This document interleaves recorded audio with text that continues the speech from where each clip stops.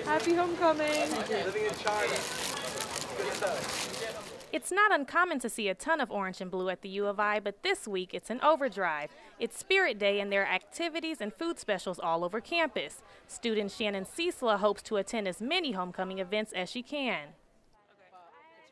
The last homecoming, I was not as involved as this homecoming, and so I want to be able to take away an experience that I can be like, oh, I can't wait for homecoming next year, you know, like just get more involved this year.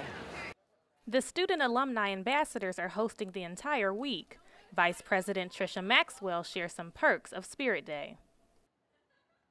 It's like the middle of the week. It's to get kids excited, get them involved, and really know that it's homecoming, and just, acknowledge that, it is homecoming week, and they need to be spirited and to show, that game day spirit on a Wednesday. Get your homecoming gear, free sunglasses. Those taking part in Spirit Day aren't leaving campus empty-handed. With freebies like this, it won't be hard to show your Illini pride. Do you have any flyers that say like the activities? Yeah. Illinois Homecoming is the longest continuously running event at the university, dating back to 1910. Shannon, like many others, feel that homecoming promotes unity across the campus. It brings everyone together and really shows us true spirit, like Illini. We're Illini, and we all want to be together. Thousands are expected at the upcoming pep rally and football game. I'm Bria Perderman for UI7 Newsbreak.